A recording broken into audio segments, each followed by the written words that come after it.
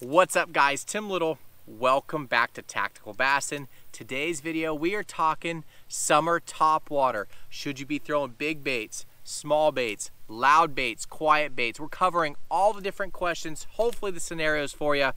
Let's go.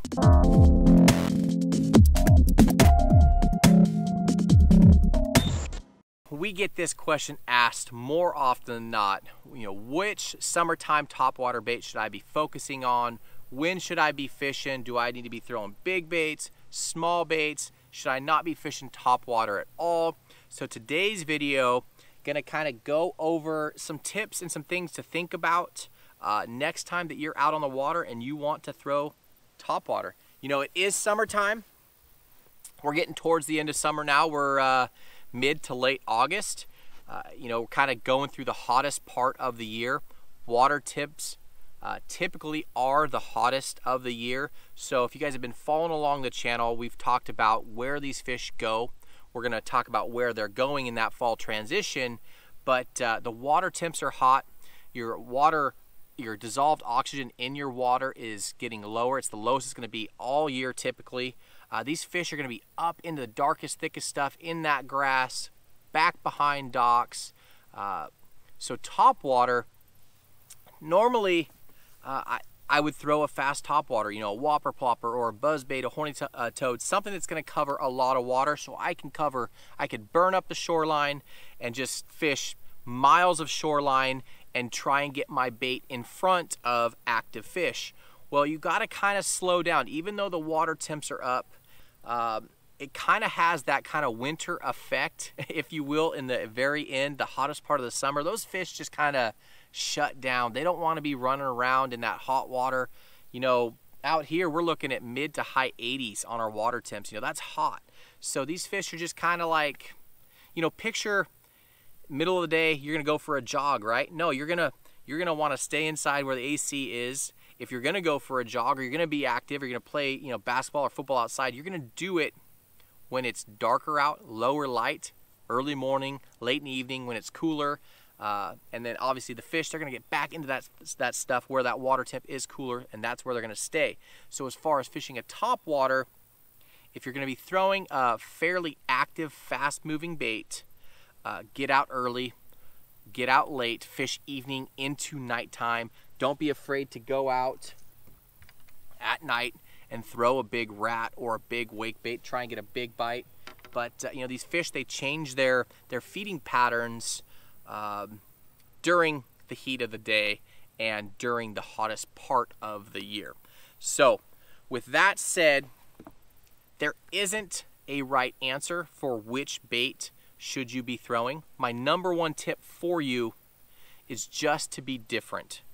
And that might sound like a lame answer.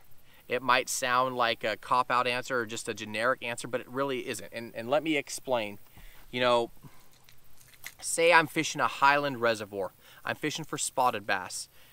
Everybody and their brother have been throwing some kind of 5 to 6 inch walking bait, right?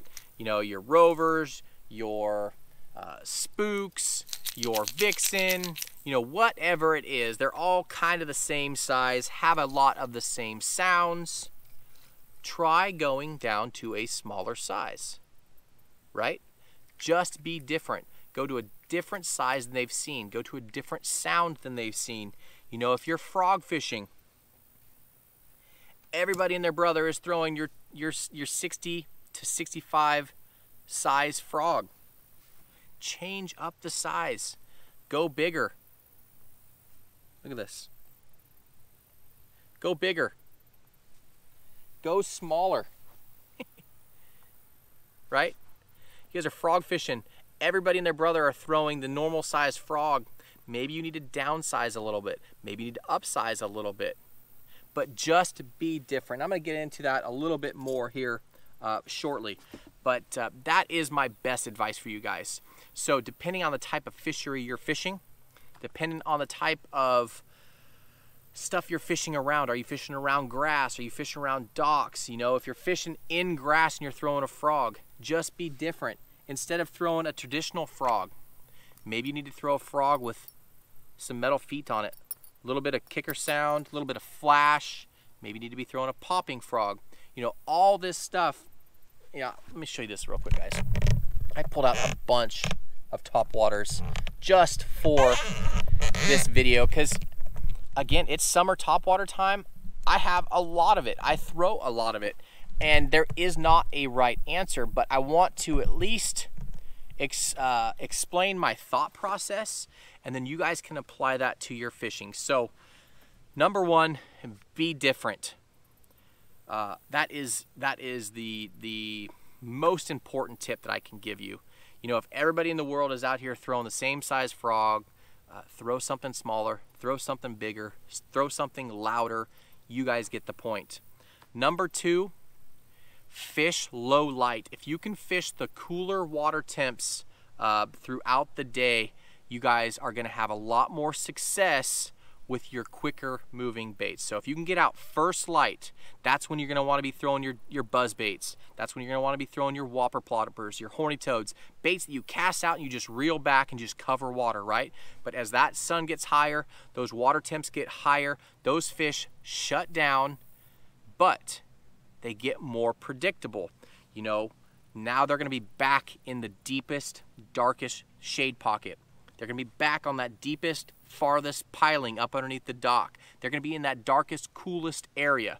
So once you get through that early morning, lower water temps, and now you're high noon and you have the sun up, it positions those fish in the obvious spots.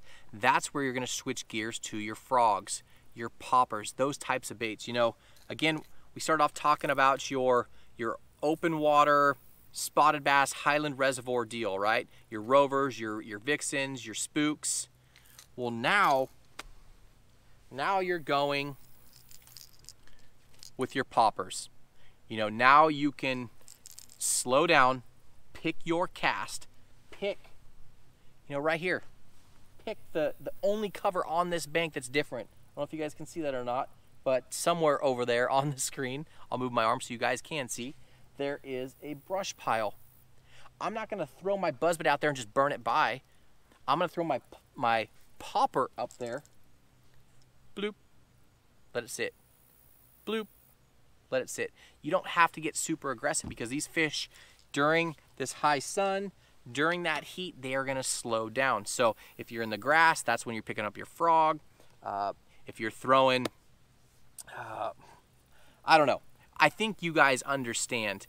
Get out at low light, get out with the lower water temps. If you can fish at night, that is an awesome time to throw topwater. You know, look at your moon phases. If you can find a nice, cool evening with a semi or full moon with bright moon, those fish are going to be absolutely destroying topwater baits. So if you can, you know, take that into consideration. So we talked about early morning, late evening, your faster moving baits. During the middle of the day, you're going to slow down. You know, just some other things to think about when you're going to be different. You know, if, I swear, every video there's blow-ups around me. It's like they're just teasing me. If you're out there, that didn't really work. If you're out there throwing a double buzzbait, we've talked about this for years. Be different.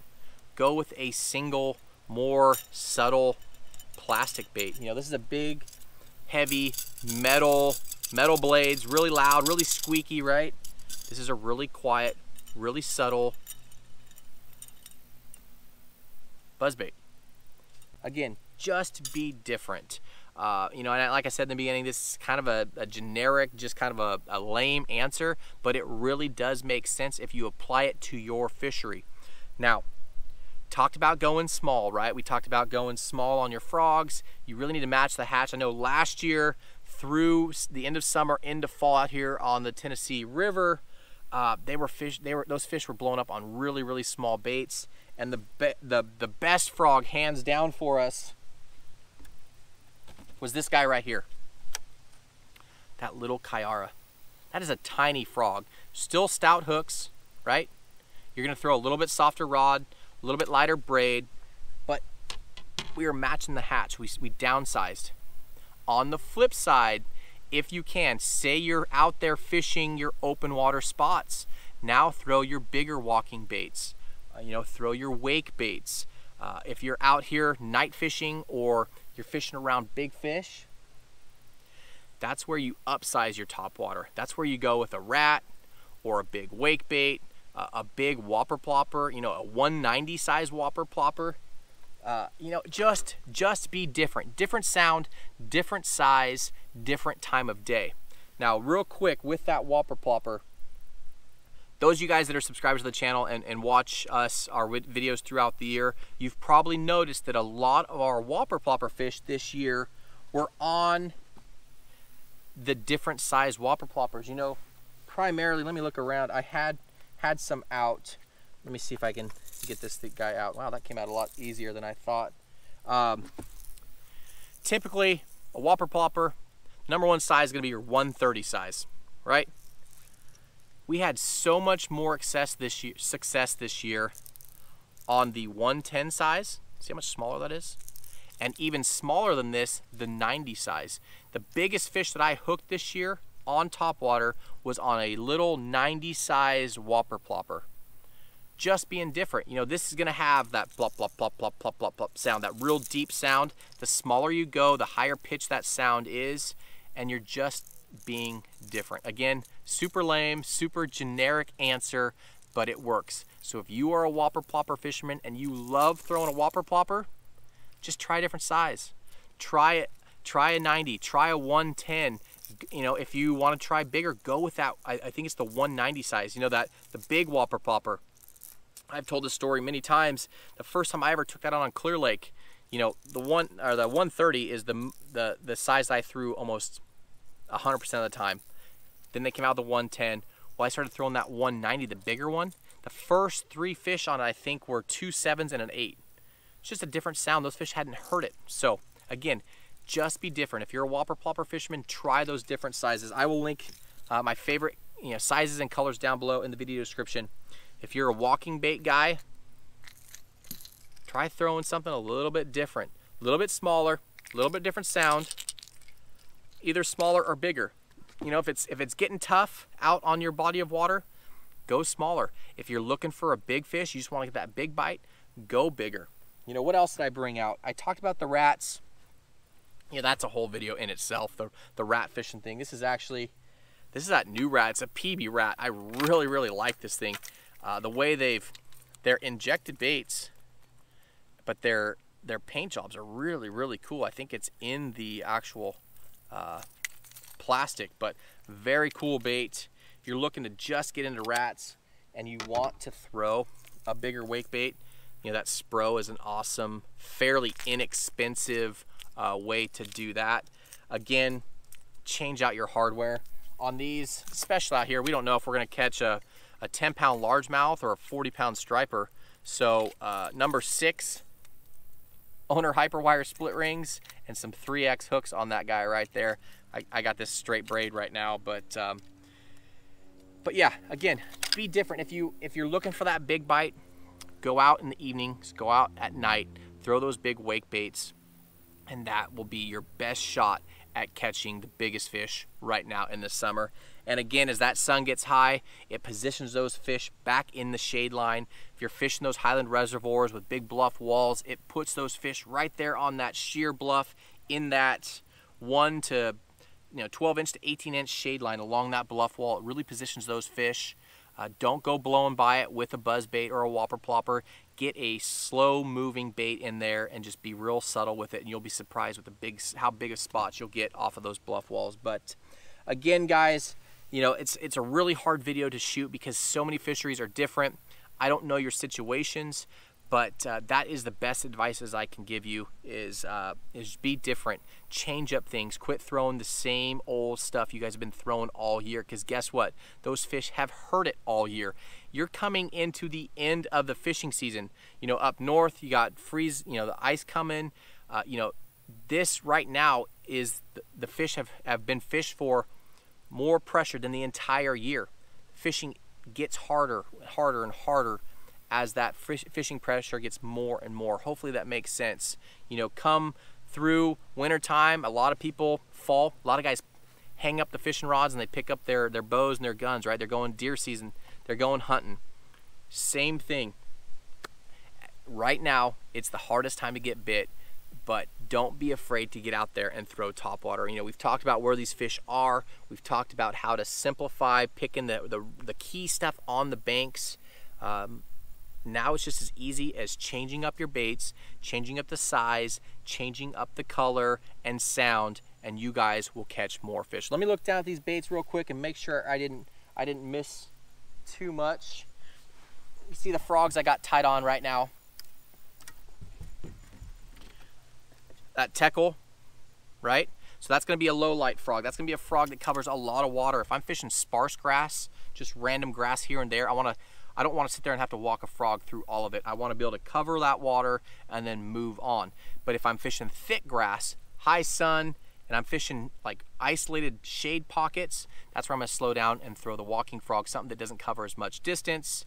And again, I'm gonna throw something bigger. That's the Spro King Daddy. Just a lot bigger frog. What else do I have tied on? I have the rat. I got the smaller frog tied on. And then the popper. You know, like I said, if you guys are tired of throwing those fast-moving walking baits, try throwing a popper. This is that, that's that Megabass Pop Max. And that was by far my best treble hook topwater bait out here last year. Trying to get those fish to get off that shad and eat my bait was kind of a struggle, but that popper, being subtle and slow with it, was hands down my best bait out here. But hopefully that information applies to you guys. If you guys have any questions, please leave them down below in the comments section, and Matt and I will try to get those as soon as possible and really try to help you guys out. But don't be afraid to get out in the heat. Again, like I said in previous videos, that sun gets up, it really positions those fish on the obvious key locations. You don't have to fish the entire shoreline. Pick out the deepest, darkest shade that you can find, and you guys will find the fish. As always, guys, thanks for watching. If you haven't already, hit that subscribe button. We're getting right up to 500,000 subscribers. We're coming in close. I think we're at close to 450,000, which is unbelievable. But 500,000 is just mind-blowing. So if you haven't already, hit that subscribe button. If you guys learned something from this video, hit that like button. As always, guys, thank you for watching. We appreciate you. Have a good one.